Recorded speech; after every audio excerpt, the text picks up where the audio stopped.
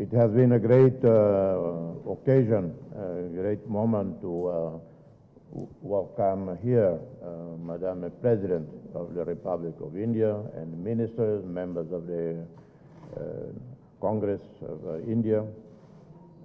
First time the President of India made a state visit to Timor-Leste. Our two countries, Timor-Leste and India, from day one at the independence of Timor-Leste in 2002, have developed strong bilateral ties, strong diplomatic relations. A number of areas of cooperation have taken place all these years. And with this visit, with my visit in January to Gujarat, when I met with Prime Minister Modi, with the opening of Timor-Leste embassy in Delhi soon, the opening of an embassy of India in Delhi soon, we will expand, enhance the relationship from A to Z in areas like agriculture, education, health, medical field, digitalization, particularly of our payment system with our central bank, our civil service. So India can help Timor-Leste navigating into 21st century.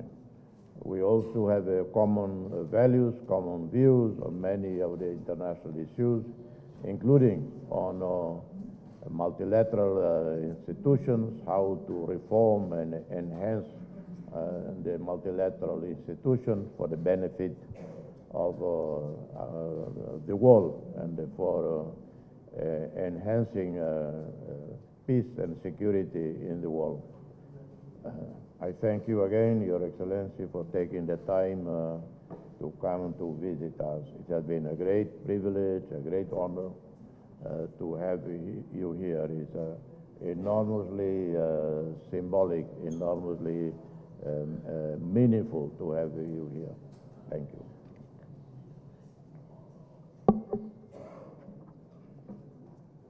Thank you, Excellency. I am pleased to be here in Delhi, Timor-Leste. This is the first state visit from India to Timor-Leste. My delegation and I are deeply touched by the warmth of the reception and the generous hospitality accorded to us by President Horta and the people of Timor-Leste. I bring greetings and good wishes from the people of India to the friendly people of Timor-Leste. India and Timor-Leste enjoy warm and friendly relations based on our shared commitment to the values of democracy and pluralism. I am confident that this will further strengthen bilateral relations between the two countries. I am deeply honored by the Grand Color of Order of Timor-Leste bestowed upon me. This is a reflection of the deep bond of friendship between India and Timor-Leste. I had extensive discussions with President Horta today on enhancing the bilateral cooperation between India and Timor-Leste in the field of IT, digital technology, health and pharmaceuticals, agriculture, capacity building, and more.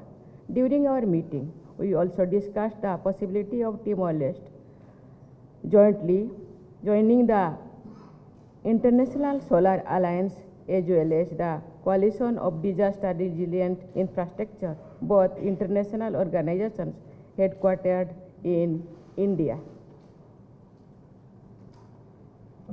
During my visit, I will also be meeting Prime Minister Gasmao to further strengthen the framework of bilateral relations. We will be exchanging 3 MOUs today. The first on cultural exchanges, the second on collaboration between Prasar Bharati and Timor-Leste Radio and Television in the field of radio broadcasting, and the third on exemption from visa requirement for holders of diplomatic, official and service passports. I am also happy to share that India will soon be opening a resident mission in Delhi. We also look forward to Timor-Leste opening its residence mission in New Delhi. I want to assure you that Delhi Connect will only get stronger in the times to come.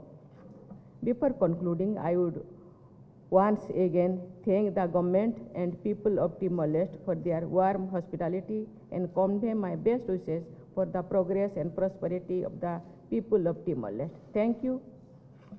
Thank you. Thank you, Excellency. Thank you.